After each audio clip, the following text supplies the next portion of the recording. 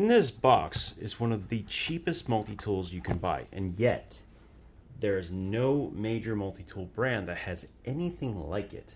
And it's kind of a shame because there is some ways in which this is better than almost anything in the market. So I'm kind of excited to show you exactly what's in it. Let's go ahead and get right to it. So this multi-tool, what I purchased, was $13. Now I've taken it out of the package and I'll explain to you why that matters.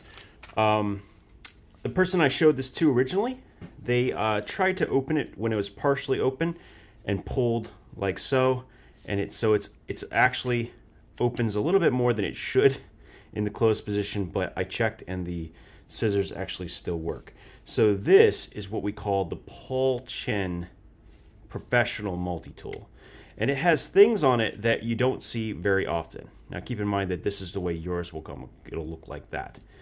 Okay, so it has a one-handed blade that has a liner lock, and actually this one has no play, which is surprising. Now remember, this is $13, okay?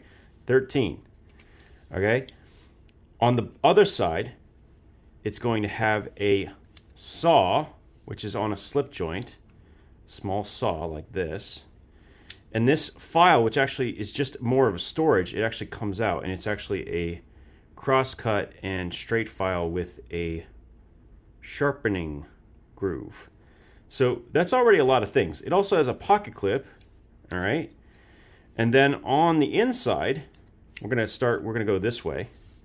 We're gonna start with these. And this is the thing that you won't see almost anywhere else. So check out these shears. These are no joke. How good are these? Well, yeah, they actually are pretty nuts. In fact, they will cut through a live branch up to a certain point. So these are a little slippery. They slip out a little bit. But yes, they are ridiculously tough shears. Definitely tougher than any of the other scissors in pretty much any multi-tool that I have played with outside of these. And because they are straight, they kind of, the material sometimes slides out, but it'll still cut. So pretty impressive, to say the least, on that front, right? So you have these shears. This is more of a Gerber style design. And then you have the part that is actually kind of, I think, takes it down a notch in some ways. And that is this silly little plier on the outside. Now these are spring-loaded pliers. The problem is that these are quite soft and they're not particularly useful, but they wanted to fit a pair of pliers, and the way they did it was quite interesting. So it has a pocket clip, it has a one-handable blade, and it has a huge shear. That makes this pretty unique. And at $13, it's special. My goal with this is to actually disassemble it to some extent, because the frame is not the highest quality. Gerber makes actually a very strong frame, and because of the way this is set up, I should be able to transpose this cutter potentially into an MP600. I've seen some pictures of modifications that did exactly that, and I think having at least one Gerber platformed multi-tool with a pair of shears would be really cool. That's something that I definitely want to do.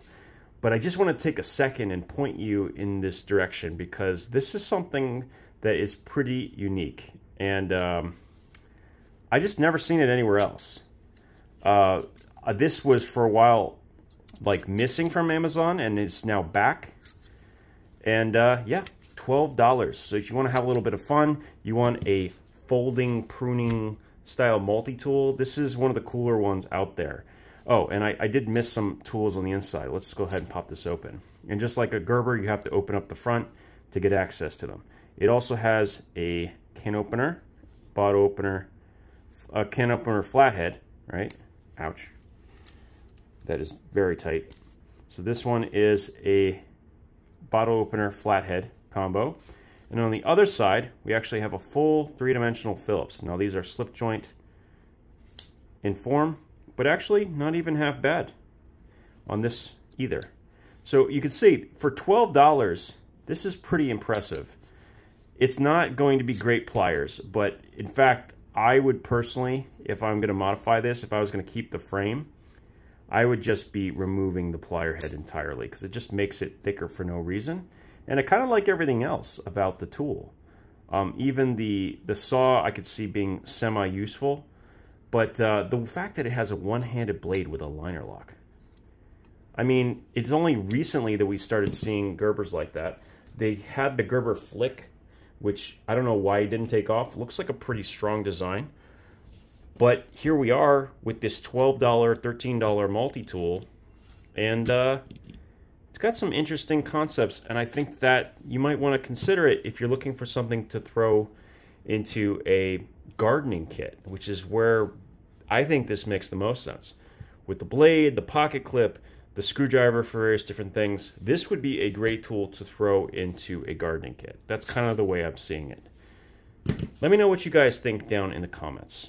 Is this something you would consider to throw in a bag like I've described?